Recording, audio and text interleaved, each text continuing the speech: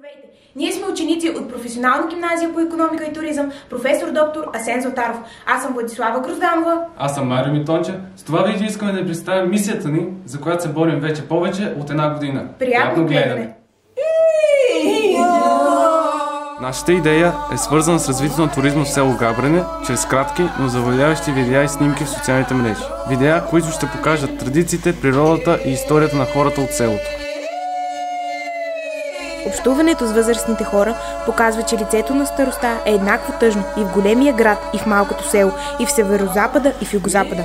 Бедността е превзела ежедневието на старите хора, самотата се е превърнала в тяхната спътница, а болестите в единствените им посетители. За тях обаче има алтернатива.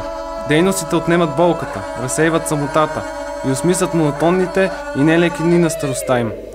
Най-силният двигател на желанието за живот и пътят към достойно изживяване на старините е ангажираността и чувството, че си полезен. Вярваме, че можем да превърнем една благородна кауза в дълготрайна подкрепа за хората в Габрене. Нека заедно помогнем на възрастните хора да изживеят старините си достойно. Защото сме хора и защото правото на достоен живот е изконно за всеки човек, във всеки етап от живота му. А всяка подкрепа, дадена от сърце и със смисъл за човека до нас, е безценна и може да промени живот.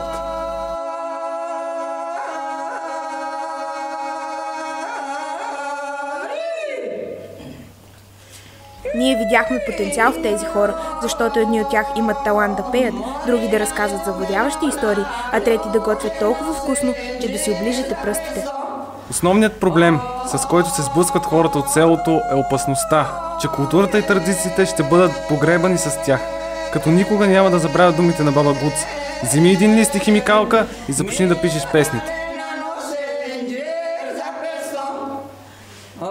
Усилията, които положихме, бяха насочени към това да документираме това културно богатство, да насочим вниманието на хората към Габрене. Потърсихме партньори в лицето на различни организации, като получихме подкрепата от Сдружение Заедно можем повече и Природен парк Беласица. Заедно с Природен парк Беласица ще маркираме нова пътека, наречена 8-те погранични пирамиди. Датата на провеждане на дейността е 17 април. Това ще предизвика интерес и от македонската страна. Като основен капитал сме предвидели приблизително 2000 лева. Вече правим първите стъпки. Ние сме решени да развием тази идея независимо от обстоятелствата.